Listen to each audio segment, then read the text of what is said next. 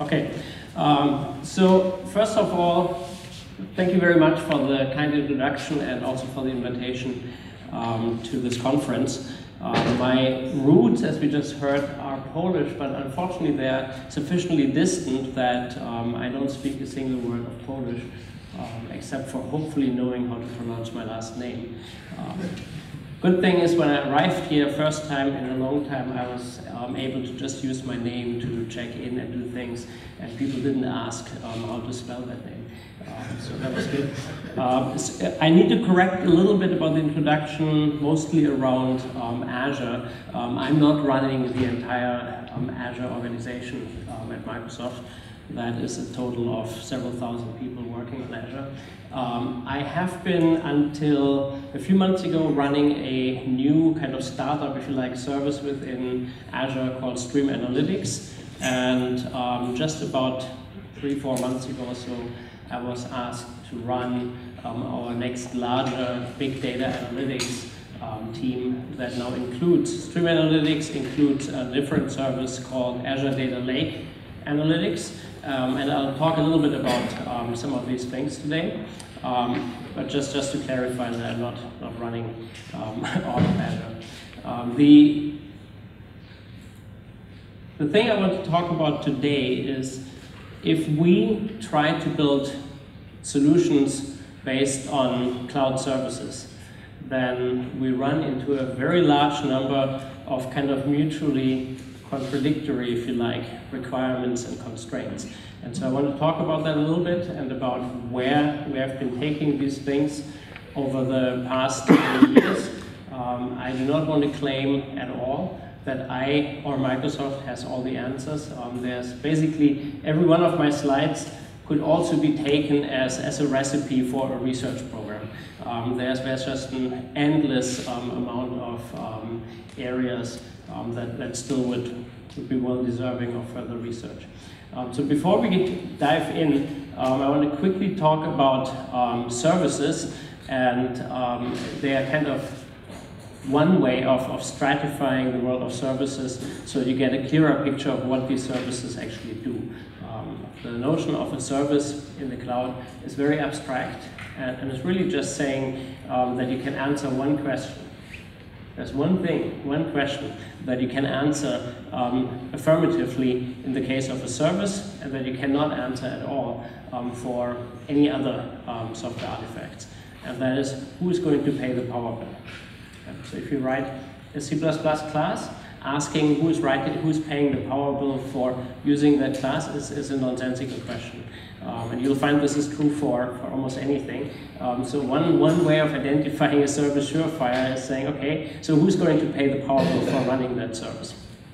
And so that's a kind of like almost a flippant way of doing things. The other thing is that, I think this picture here may be better for that. This goes back to a classification done by Gartner about 10 years ago.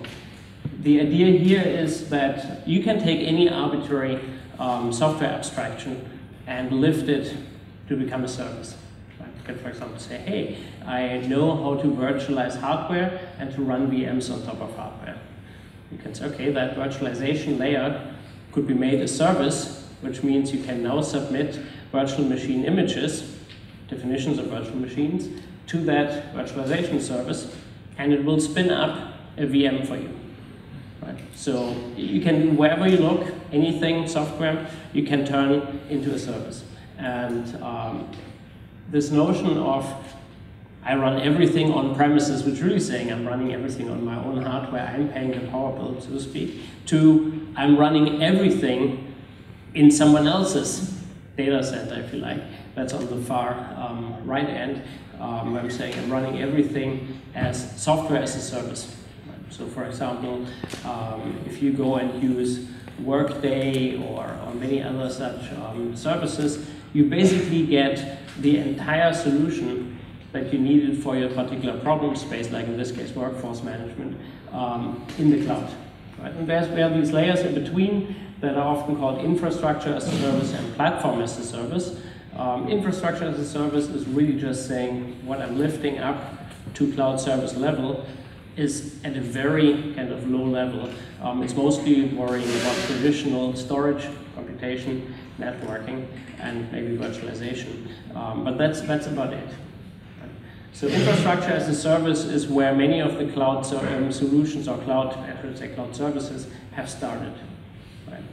That's where AWS, for example, the Amazon Cloud Services started with pure virtualization of infrastructure.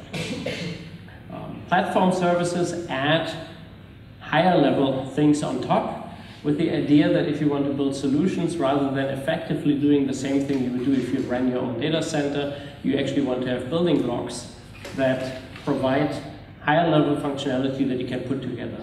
And much of what I'm talking about today is about that realm of platform services.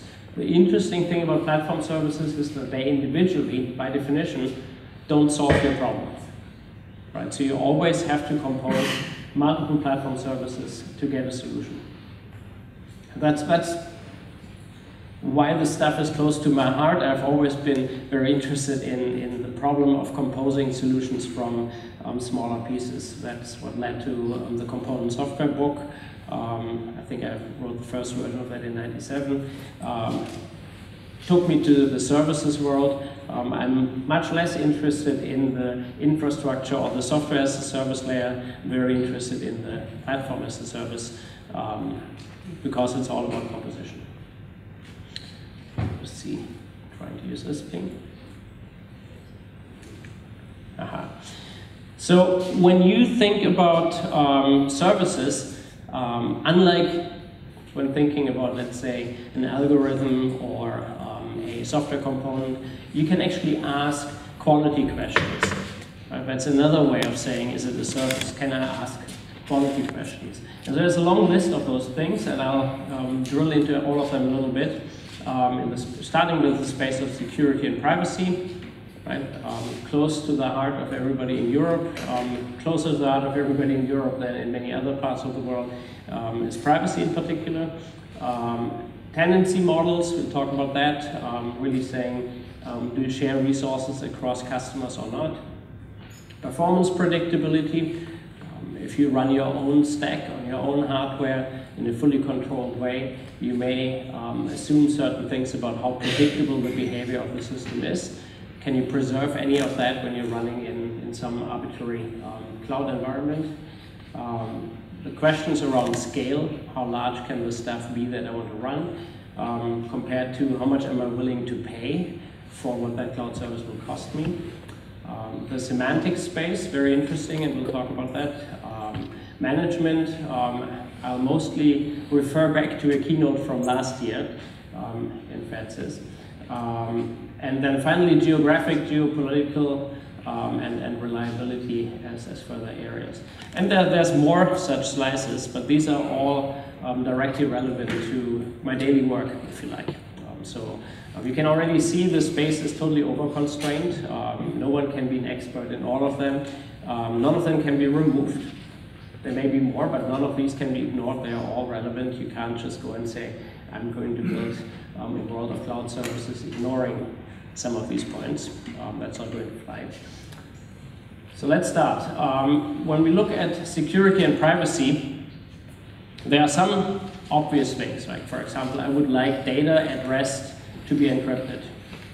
Right? What that really means is if someone walked into, let's say, a Microsoft Azure data center illegally and stole a hard drive out of one of the server racks, would they now have usable customer data, or would they have unusable, strongly encrypted stuff on that disk? Right? So encryption at rest is all about that, right? Saying my customer data cannot be jeopardized by, for example, physical theft of storage devices. The next question then is, who can decrypt such encrypted data? Right? And I could go and say, easy, the cloud services that need to use that data have the keys and know how to decrypt, and I'm going to trust them. That in many cases is actually the state of the art today. But many customers, especially in many domains like banking, insist on something stronger. They say, yeah, of course I'm going to trust the cloud while it's processing my data in that moment in time. but I'm not sure I can trust it over time. Stuff may happen. So a lot of customers are saying, I need to ultimately own the keys and manage the keys. Maybe keys are protected under a root key and I only hold the root key in my own hands. But if I withdraw that key, the whole chain should collapse and the entire cloud should lose access to my data for good. Right? So you can see I've only talked about encryption here. If I stay at that speed, we'll get to slide 2 by the time I'm done with my allotted time here. So let's go a little faster, but you can actually see there's, just in the space of security and privacy, there's a whole rainbow of requirements. And as you know, when people talk about research in that space, they pick one of these areas and go and spend years researching it. An interesting area, for example, is the space of, is the space of attack and intrusion detection. But if you're running cloud services in data centers spread around the world, so for Azure, for example, we are now talking probably about 40, 50 data centers in 25 or something regions around the globe. All these data centers are essentially under virtual attack, right? And so you have to almost assume that in some fringe of the system at any one point in time, someone has potentially even managed to attack successfully. And what you want to do is prevent the spread of a successful attack on, for example, one virtual machine across the larger system. So detecting intrusions is very important. And it's one of the areas where there's kind of like an infinite potential for research, really. So let's look at the performance space. And I don't know why we have the mouse pointer here. Do you see that too? Yeah, move to the side. So really, if you think about performance, what we ultimately are facing is a big trade-off question. It's a trade-off between what you're willing to pay in return for the guarantees you can get. Right? The most extreme case, and it's also clearly the most expensive case, is you go and book a full stack of hardware and software in one or more of a cloud provider's data centers, and you're saying, this is where my stuff runs. Right? It's also the most old-fashioned way. It's basically the old hosting business, where you literally knew which rack in someone's data center you could walk up to, and that was your stuff. Right? So except for not running literally in your own data center, it was really your stuff. So that's where you get the strongest guarantees, but you also pay by far the most. And you can go and look at the spectrum. You can say, okay, no, I'm not going to statically allocate everything. I'm going to allocate resources dynamically as needed, but I'm still going to sort of go and then, when they're allocated, exclusively use the resources. And ultimately, you can go all the way down to the other end. That's, by the way, what most software as a service systems do. If you, for example, go and use Facebook, for example, clearly you as a Facebook user will have absolutely no specifically allocated resources in the Facebook system. Instead, you're constantly competing with all other Facebook users, and you're up to some level of regulation policies inside their system to make sure that your attempt of visiting your own pages in Facebook and someone else's attempts don't interfere too much. And if you use any of those services, you know that this works pretty well.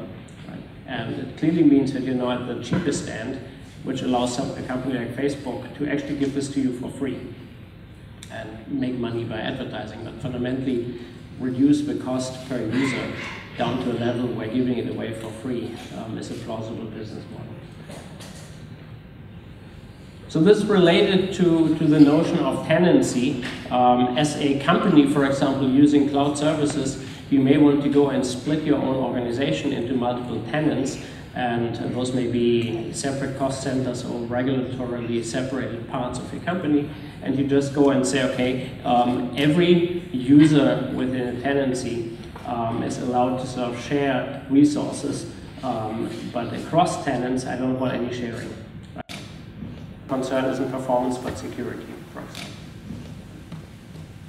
And the interesting thing here is that most of the cloud services, platform services that are most easily used and composed tend to be multi-tenanted services, right? So you'll actually get a conflict between those services and maybe a requirement of your organization to say, I want my solutions to be entirely on the single tenanted side. So it's quite this particular thing that looks so harmless often becomes a deciding factor what you can even do and what you cannot do. This one here is an interesting perspective.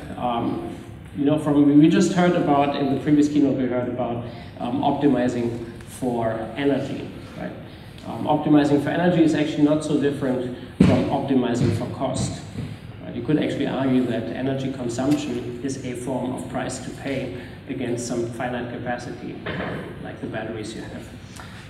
So if you look at the kind of models on the right-hand side here, the top model is really I pre-allocate resources entirely for my own use. Right? This is sometimes called the cluster form factor. So you say, I go to a cloud provider and I want an ocean of virtual machines, pre-allocated, those are now mine. Now you're going to pay for the big golden rectangle there. Right? You basically say, okay, when I create that cluster all the way to when I shut it down again, I'm going to pay for this entire rectangular box over time and number of resources allocated, whether I use it or not. And the little graphs in there are meant to kind of signify different workloads you run in the cloud.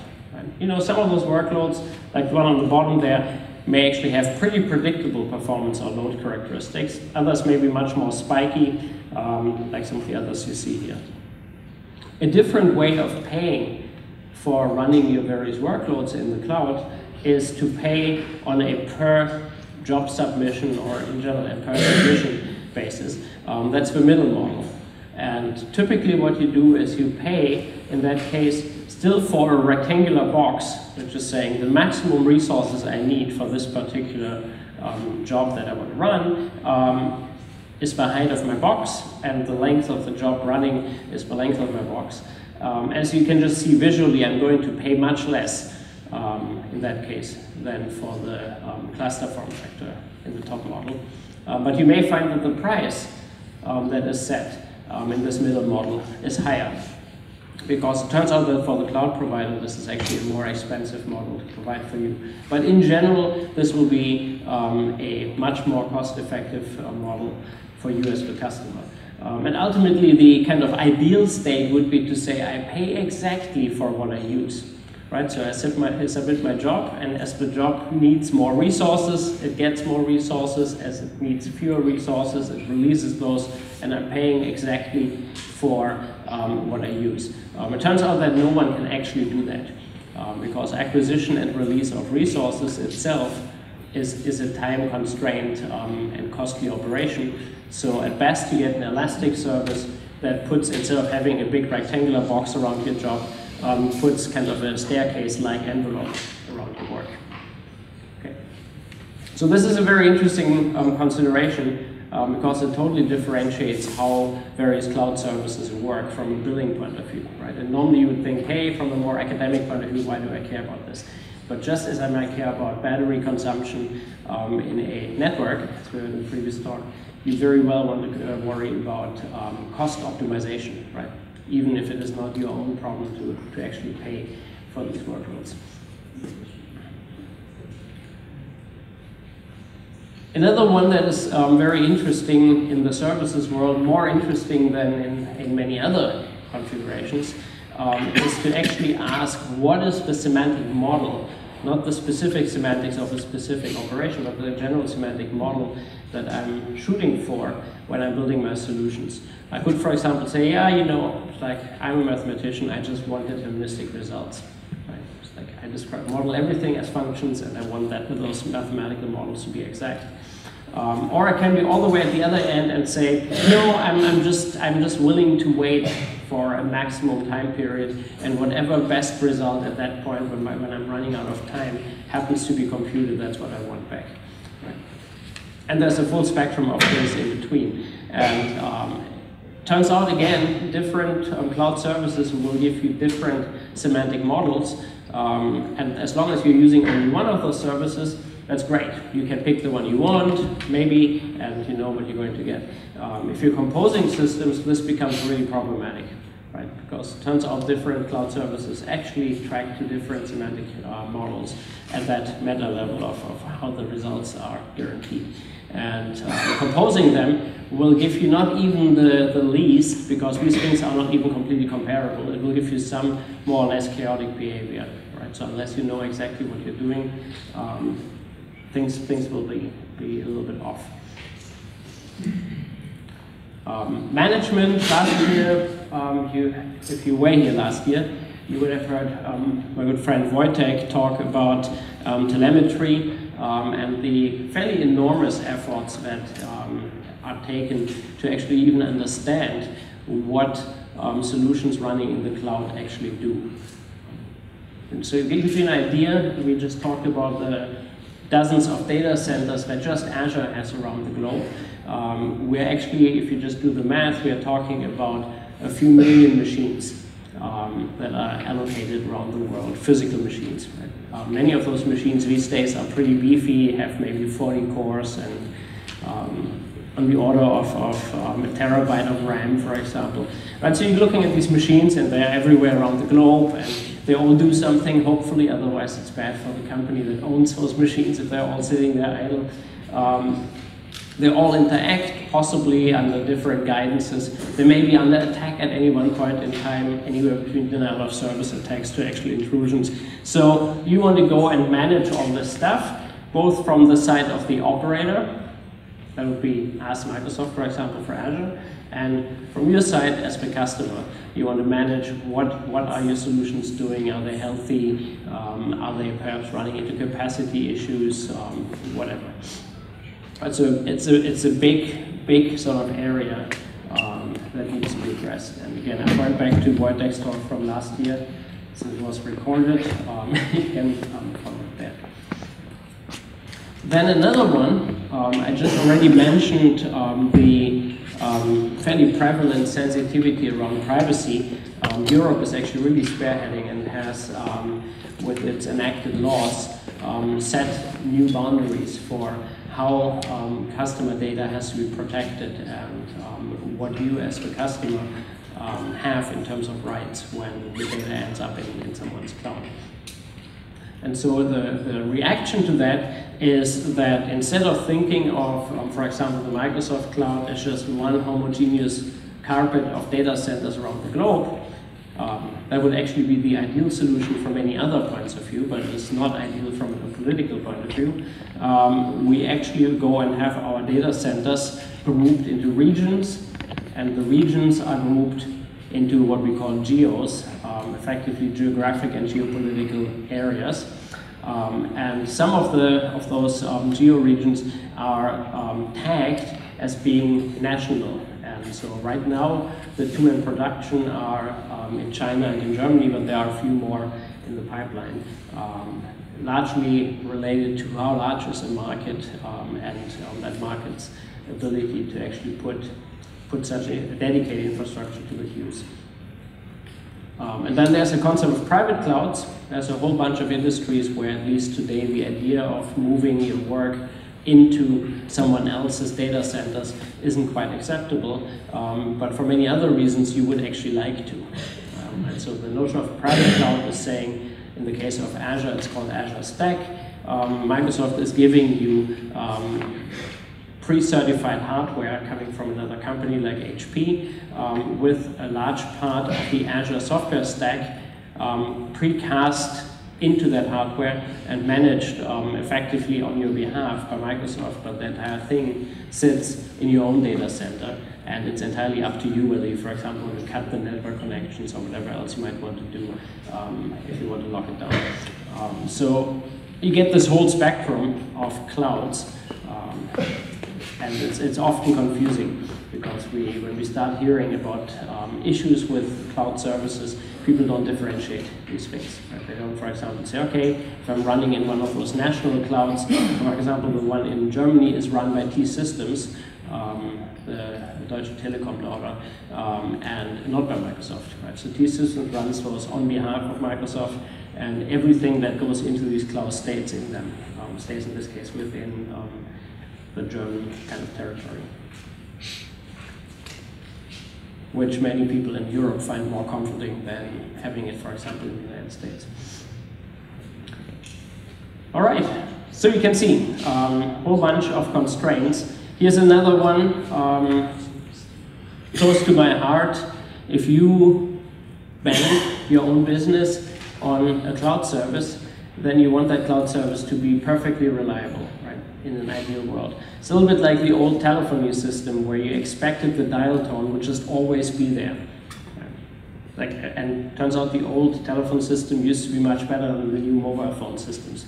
Right? The old telephone system would give you a dial tone even if the power was completely out in the area, because they have their own power backup systems that would last for weeks and stuff like that. So out of this reliability thinking comes this world of nines, right? So how many nines? 0.9, 0.99, and so on. Percentage point, 90%, 99%, and so on, of uptime do you want to guarantee? Right. So of course 100% would be nice, but if you look at this table here, if you want to guarantee 4 nines measured over a month, then only about 260 seconds of downtime are allowed in the entire month. Right? It quickly collapses. 5 nines, it's 25 seconds. Okay, so if you are down for half a minute in an entire month once, you have already missed your SLA. So the reality is that today the Azure services typically offer 3 nines, and that often isn't enough. So the suggestion then is, if you want higher availability, then the recommendation is that you go into 2 different Azure regions, which guarantees physically separate data centers, and you build a solution that either in an active-active or in an active-passive pattern runs over these 2 different regions. And it really depends on what your primary driver is. Do you want to go after business continuity, which really means, hey, if a meteorite hits a data center, that's actually not the most likely scenario, but it's a very picturesque one. So meteorite hits data center is permanently gone. Then as a customer, you would want to know how much of my data is now still recoverable. Right? So if you, for example, do a copy behind of all data activities to another region, then you would lose only the last seconds or minutes of newly arriving data, and everything else is still recoverable. And the other question you would have is, how long does it take me to get back into an operational state in that other region? Right? And so out of that consideration, in Azure, for example, all regions, each region has multiple data centers, but all regions come as pairs. And these pairs are intentionally spread far apart. They do stay in the same geo to make sure that geopolitical constraints are violated. And then these pairs are the recommended sort of high availability pairs that you should use to build on top of. And the idea there is that within Microsoft in this case, we take sort of extra precaution to never do anything that might affect 2 regions in such a pair at the same time. Okay, so that's the foundation for high availability and business continuity. And it's actually amazing if you think about millions of machines constantly running. Stuff absolutely happens. Everything happens, right? Everything from CPUs to storage devices to memory failing to networks getting separated. Everything you can imagine happens, and it happens quite often. So these things are very real. If you work with a computer sitting under your desk, if you're like me, you rarely have catastrophic events. Right? Like these things tend to run for years, and it usually to the point where you lose data when they finally have a problem. But they usually are very reliable. But if you go times millions of them, then you see every possible thing, and you'll see it all the time. So this is actually a directly relevant thing in our daily operations. All right, so coming back to, we did kind of a rainbow walk through all these constraining requirement areas, right? And you could actually go as a customer, you could rightfully say, hey, you know, at the absolute minimum price, I want maximum in each of those constraint spaces, right? So I want maximum security, I want perfect isolation, I want total predictability, I want fully deterministic results. So you can keep going like that, and you'll find that this resulting problem is so over-constrained that it can't be done. Or that the minimum price you were hoping for is actually astronomical, because someone is actually putting data centers on your specific behalf around the globe, just for you. So that's already hard. It gets even more interesting if you go, remember we talked about platform services as a main focus for today. If you're now going and saying what I would like to do is compose more interesting solutions out of what the platform services can do individually, right? Then you actually need to worry about all these dimensions, but at the level of your own solution. So you, the architect of a solution, need to actually understand enough about all of that to actually say, well, the way I compose my system will not violate, for example, my overall security requirements. And it is surprisingly easy to violate these things, right? So for example, in Azure, as a customer, you're not stopped from building a solution that crosses geopolitical regions. If that's what you want to do, we totally support it. If you did that without intending it, you may find that your data leaves the territory where it's supposed to belong. Right? And so you're now in violation of some law. And the only person, if you like, responsible is the person who put that solution together. Right? Microsoft can go and put extra alerts in your way and say, look, we sent you a warning that you're crossing geo regions and things like that. But fundamentally, we're not going to disallow that, because most internationally operating companies do have solutions that correctly and appropriately span the globe. But you need to really understand which data artifacts can cross those lines and which should not. So, quite a challenge. It gets even more interesting if you want to go and build an openly composed solution. And so what is that? Imagine you want to be SAP, and you would like to be building an SAP-like system on top of a cloud. Right? Now SAP may go and build their own cloud, but let's say a little smaller than SAP. So you want to build something like SAP, but you want to build it on top of one of those public cloud systems. But you want to establish your own ecosystem. Right? As you know, the SAP systems have a huge army of smaller companies that provide extensions into the SAP systems, and there's another army of companies that know how to configure SAP systems and their extensions into actual solutions. But if you wanted to build that, then you need to leave certain openings in the solution you have built. Right? And unless you want to completely build your own world of abstractions, you probably do this by saying, well, the following extensibility point works by the customer spinning up, let's say, a new VM that implements the following protocols. And some configuration pointing the system that you built to those VMs. Right? So you're effectively opening up your solution to let some of the underlying platform shine right through. And at that point, you know, things get really hairy. And I stop having any kind of like even guidance. So the spectrum that we talked about is really this one here, where you go all the way from I'm building solutions for my own organizations, or maybe I hire someone, a solution integrator, to actually do this for me, to the next step, where I'm an independent solution vendor. By the way, we used to call these things independent software vendor, right? ISV. So an independent solution vendor is someone who builds solutions on one or more of these public cloud systems and resells them. Right? And if you resell things, you have to readdress some of the original problems that we talked about. Like, for example, tenancy. What does it mean if you sell your solution? Let's say you build a game, right? And you want to sell that game, and it's a multiplayer game. Are those players playing in separated worlds, or are they all playing in the same big world? You have to answer these questions for your own solution, right? And you need to know how to map that down.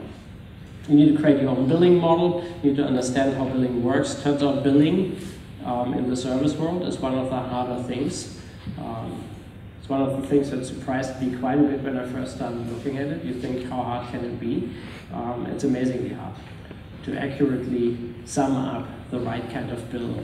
You never want to overbill customers. They really don't like that. Constantly underbilling them, you won't like that. So it's an interesting thing. And almost completely ignored, by the way, as far as I can tell, in the world of academic research. How to actually build solutions for which you know how to bill, so that you actually can ultimately pay your own bills, right? And then the last one is independent platform vendor. I mentioned that if you wanted to be like SAP running on top of public cloud systems, then you're exactly in that space, right? And things get very, very transitive at that point. So at this point, when I talk about all these things, people usually ask me, so Clemens, why can't I just do all this in Python, right? Or pick something else, Scala, Go, whatever you like. Right? Because, you know, universal general purpose programming languages, that should be all you need to string together these solutions. They clearly can issue REST requests and do whatever you want. And, you know, part of the problem is you can do whatever you want. That's part of the problem, not part of the solution. Because you'll not be able to, unless you write a tiny amount of such script code, you'll not actually be able to really say what the behavior of that composed system is that you're kind of composing with a huge mass of code. So here's the thing that I like to use to talk about languages. One way to look at them is, are they specific to a machine? And machine doesn't have to be Intel hardware. Machine can be anything, right? Could be a pattern recognizer as a machine. And then you can have a language that is very specific to pattern recognition. Or is it specific to a domain? Right? A domain in this case may be face recognition. You know, pattern recognizer, face recognition are close, but maybe not the same. And in general, if you go for the universal space, you have a Turing machine on the one side, and you have the world of all possible problem domains on the other side. Right? And general purpose languages have traditionally aimed to sort of like be the one and all kind of thing for everybody. And we still create more of those all the time, right? So there's some magic attraction to these languages. One way I like to sort of like refine this a little bit is to point out what the complexity of these languages is. And not complexity in terms of how many primitives do they have or junk like that, but in terms of if I want to analyze anything written in these languages for specific properties that I care about, right, I very quickly fall off a cliff. These languages very quickly take me into really kind of like computer science level complexity where analysis very quickly explodes. And so then you go and say, okay, great, I would like to have languages that are a little less powerful, a little more specific, either closer to machines or closer to domains. And in return, I hopefully have less complexity and more chance of analysis. And so that's exactly what's happening. And just as we produce thousands of general purpose languages, there are of course also thousands of not so general purpose languages. There may be even more than general purpose ones. And I'm just going to show you two examples today. The really interesting thing here is that I'm seeing a trend of inverting what in the last 10 years has happened. So in the last 10 years, starting maybe with the Link project that was part of C#, you know, there was this idea of saying, let's have a declarative, actually more functional monadic language embedded inside the general purpose language C#. Right? And there's now a similar thing for Java and for other languages. The interesting thing is if you have the general purpose monster on the outside, the embedded special purpose thing may be convenient, but from an analysis point of view, you're already lost. The general purpose thing on the outside will mess up all analysis.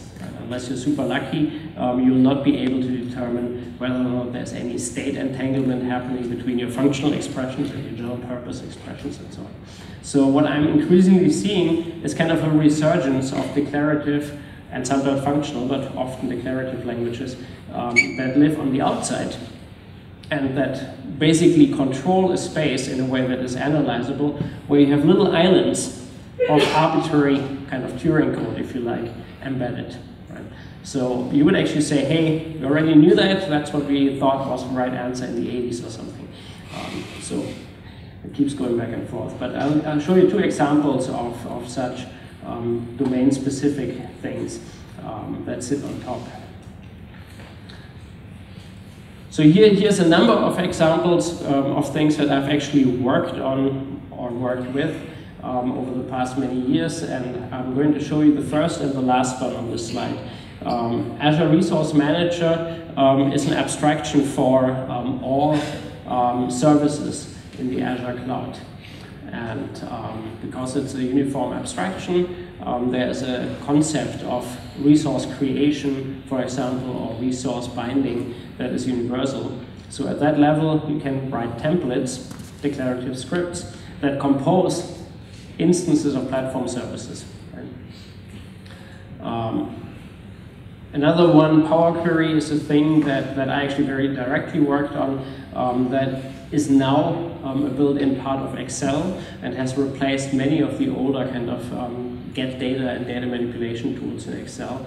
It's a little functional language that has just the right amount of functional capabilities that allows you to solve many of your problems, but it is also simple enough that we can dynamically analyze what those expressions do in the context of the actual data you're connecting to. So that's why it's a dynamic analysis, and it's used in multiple forms to simplify your life and give you some assurance of what's going on. Then Stream Analytics I talked about in the very beginning is a near real-time stream processing service that I had been working on for the past 2-something years. And in Stream Analytics, we have a declarative job level and an embedded functional data flow level. And that's where today ends, although we're thinking about embedding the next smaller, truly kind of arbitrary code islands. And here we use static analysis to guarantee repeatable at least once semantics. And again, we would not know how to do that if it were just a Python script or a C# program or anything like that. And the last thing, and this is also one where I'm going to drill in a little more, time permitting, I need to hurry up a little, is USQL, Unified SQL, interesting language merger between traditional SQL and a programming language, in this case C#. So let's just go there. So I already said I'm going to talk about these two guys a little more. Interesting is what you get from the analyses that we run over the outer declarative form in those two examples. So for Azure Resource Management, it's actually relatively simple what it does, but it solves a big problem, which is deterministic deployment of mutually dependent systems. You really don't want to do this by running scripts, for example, that wait on conditions and stuff. And the other one does far more, does cost optimization, leads to predictable execution, puts bounds on performance, establishes firm security parameters, all of that simply by having a fully analyzable outer shell of the description of what you want to do. So let's go a little fast through this one here. This is like lots of details. Let's just go through that without talking about it. So the interesting thing is with these templates, what you just saw, by the way, let's just look at one of those guys. So what these things here all give you are conventions for using JSON as a language. So this is an example of a DSL where there isn't even syntax, right? 20 years ago, we would have used XML. Now we use JSON, whatever. But the important thing is this is a language that is effectively a data structure. There is no syntax. Right? And that only works because it's simple enough. If you take this too far, it becomes very unmanageable. So the example that we just saw here fly by, with me spending no time on, is allowing you to build a simple website by starting at the bottom of deploying a farm of servers, a farm of VMs. Then when that has completed, creating the actual website and establishing some configuration on top of it, like for example auto-scaling of the server farm. Once that has completed, attaching the website to both a telemetry system that's called App Insights, establishing a set of alert rules, to, for example, say, hey, despite auto-scale, the system is overloaded, for example, or something has failed. And then deploy the actual website itself into the system. And so when all that has completed, then the ARM template execution completes. And you may have seen in the last little bit of JSON that I had fly by you there, the template itself says what kind of output it wants to produce. And since the execution here only leads to a now running system, it doesn't have anything to do with the output of the system itself. The output here will give you log data around how long certain things took or what IP addresses were allocated for your website and things like that. So this is an example where traditionally people would have written scripts and hopefully used a very conventional style for those scripts to at least believe they know what's going on. Right. Well, here you have a little graph analyzer making sure that the deployment stages are actually not in a cyclical dependency. That's very simple to do, of course, if you have this declarative outer level. It is quite clear what the staging has to be, and you'll not get into a situation where the system claims to be successfully deployed, but you have some parts in the middle of it missing. A very common problem, by the way, with deployment if you're not careful. The second example I want to spend a little bit of time on is this language that we released, I think, about a year ago in public preview, close to general availability now. What we did is we took the language T-SQL, which is Microsoft's variant of ANSI SQL, and used that SQL language as our outer language. We only use the data definition, data query language parts of it. And then we post arbitrary C# expressions that can ultimately call into arbitrary user code inside that language. Right, so that is a strange hybrid, and it takes a little bit of getting used to, but it's incredibly powerful because that declarative outer level allows us to do things like analyze the entire data flow graph for parallelizability, look at the actual input data sets in terms of metadata and statistics, and then build a plan for fully parallelized execution at scale. This language actually is a derivative from a language called Scope that has been used within Microsoft for about 10 years now. Scope, and you may have heard of another thing called Cosmos.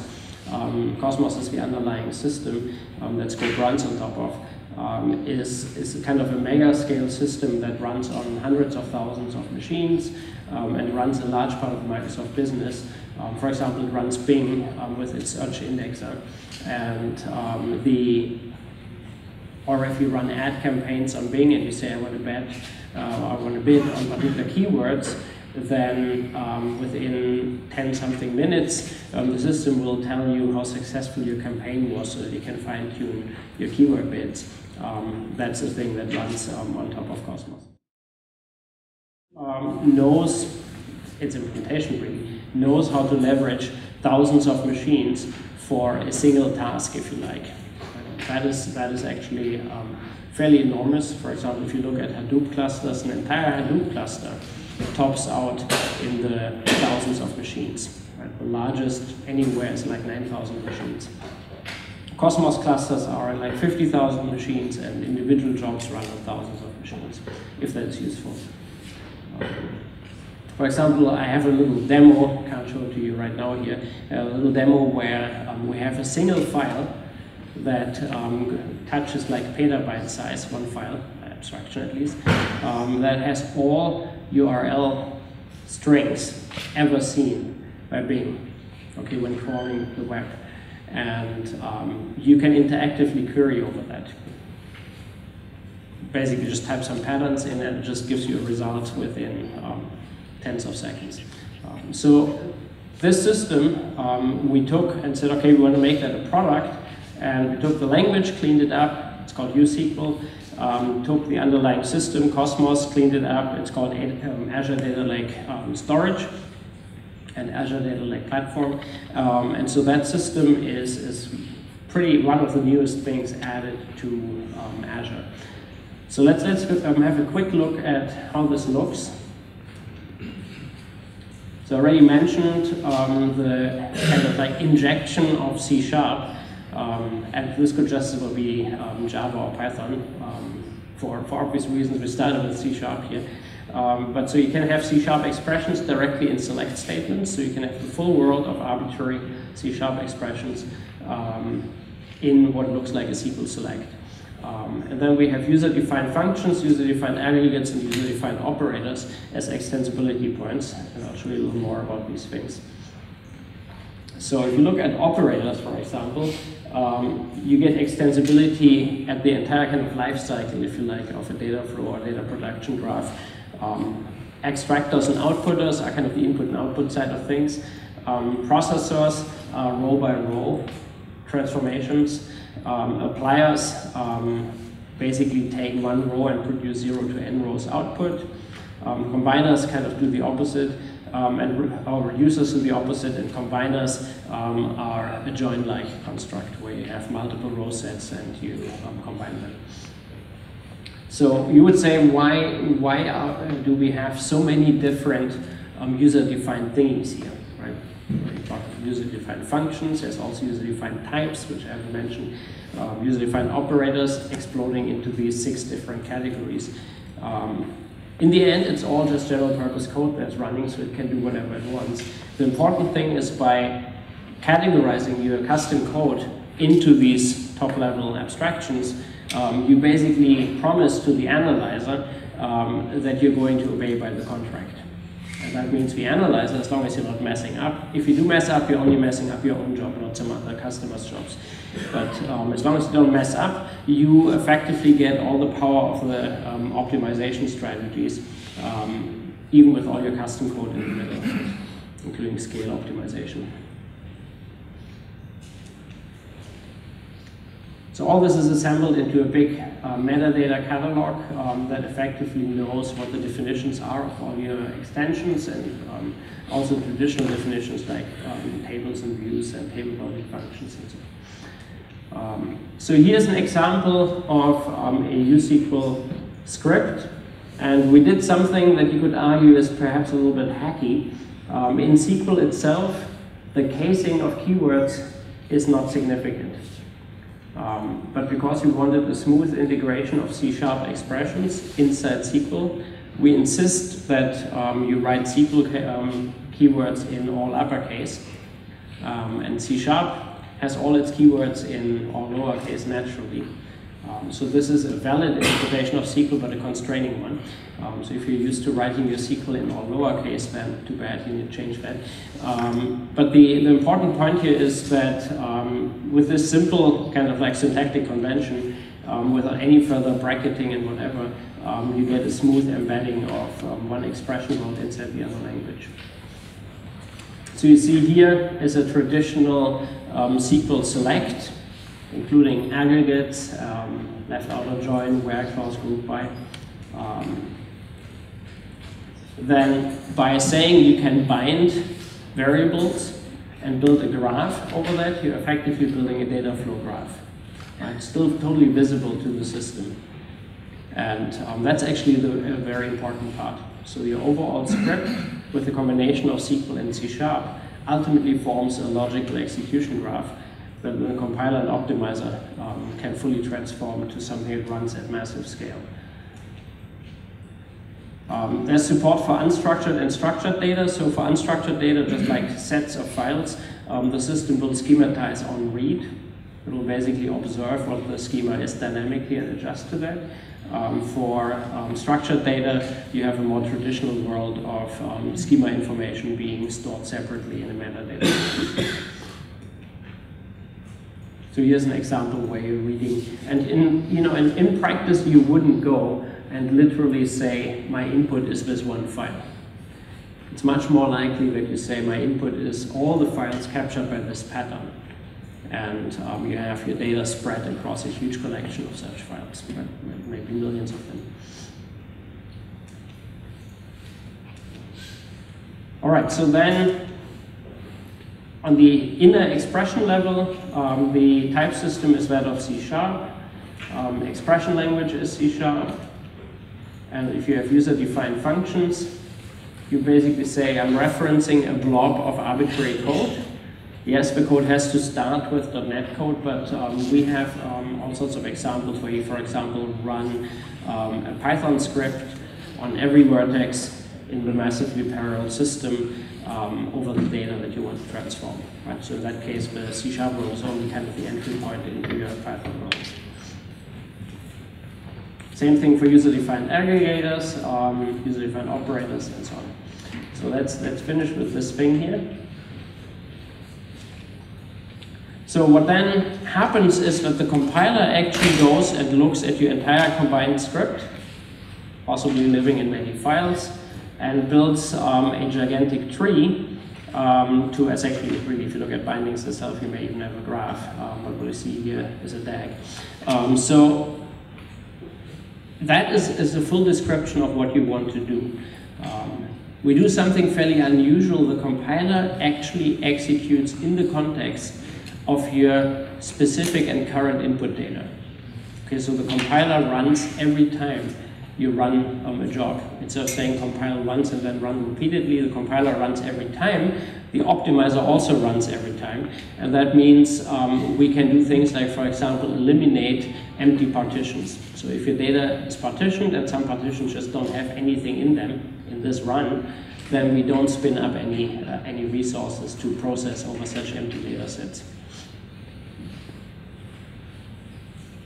The other thing the compiler does is it looks at this big graph and decides which islands of computation are meaningfully executable as pipelined steps. So it basically tells the compiler, this is the maximal pipelinable clustering of my graph. If you actually executed it like that, you would massively over-allocate machines. So the optimizer actually now goes and builds the actual physical execution graph by taking these pipelinable steps and clustering them again together into actual execution stages. And the stage runs in parallel on possibly thousands of machines and is asynchronously decoupled from the next stage and possibly the next stage and so on. And so to make that all manageable, we have a pretty rich tool set that allows you to actually get visibility into what all this stuff does. As you can actually see heat maps, for example, that tell you, oh, the plan that we built will completely overload this one vertex of this one machine, perhaps because your data is very skewed and we didn't know that. All right, so at this point, I'm actually a little bit over. All right? Okay, thank you very, very much for this very interesting